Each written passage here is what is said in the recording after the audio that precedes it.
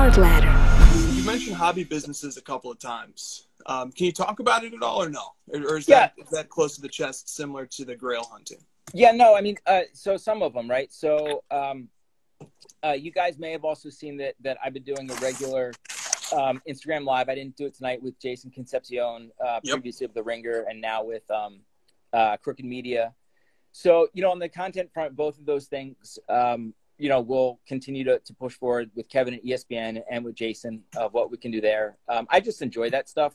On the business side, I think a lot of people know that I've created a, call it like a trading card alternative asset management company, where we have like trading card funds and raise money to buy cards. That was purely a function of, one, I just couldn't buy any more cards physically. Like at some point you just, doesn't matter how much money you have, you just got to stop buying cards, at least at that level. And then two, so many people were asking me to buy cards. And this was a big part of the transition to leave StockX and go do this, because the similarity between sneakers in 2013, 2014 and trading cards right now, I mean, it's almost identical. It's the same people, it's the same generation, it's the same supply and demand construct. It's all of us. It's just people coming back in to drive the demand up against a fixed supply. Michael Jordan at the center of both industries. You've all of this. And so in 2013, I'd get hit up a half a dozen times a week saying, hey man, can you help me find those Jordans we used to wear in high school? And now it was, hey man, can you help me find Jordan rookies? Right? So it was this combination of all these people asking for help buying cards. And I actually there's probably like 3 or 4 people where they said, hey, let me just give you 50 grand. Let me give you 100 grand. Can you just buy me a collection? And and I did that for like 3 or 4 people just because they were friends and helped them out. And it was right before the big run up in like August of last year. So I did this. All 3 of them, like in the matter of like 6 weeks, have like tripled their money. Right. So then there's like 12 people, 15 people were hitting me. And the conversation goes from, hey, can I give you 50 grand and buy me a collection, to, hey, can I give you 50 grand and buy a collection, but I don't really want to like hold it. Could you like hold it for me and then sell it for me later? And I'm like, no. Like, what?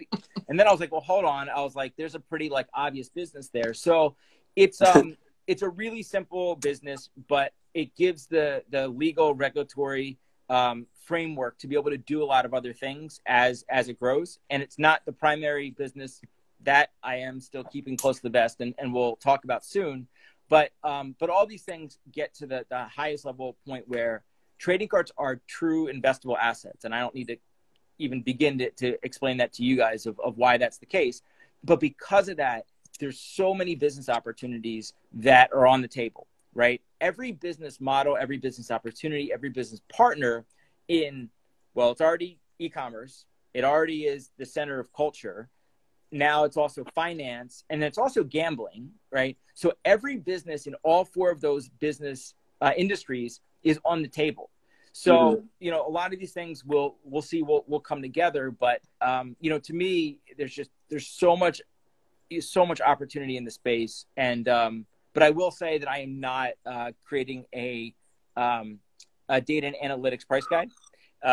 And I am not going after that part of the market. I feel like that part is very well covered, and it's good for those people in the space who will continue to cite their data on SportsCenter.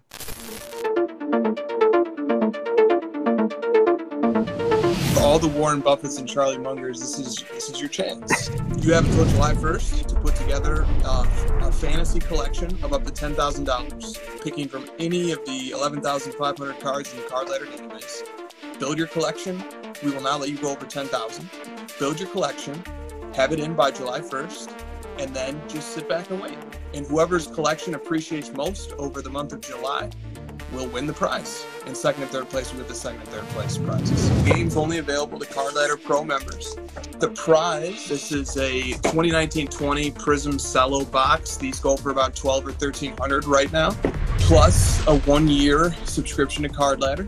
And second and third place get subscriptions, 1-year subscriptions to Card Ladder as well. We're giving away a legit prize here. This is a $1,000, $1,200 box of cards.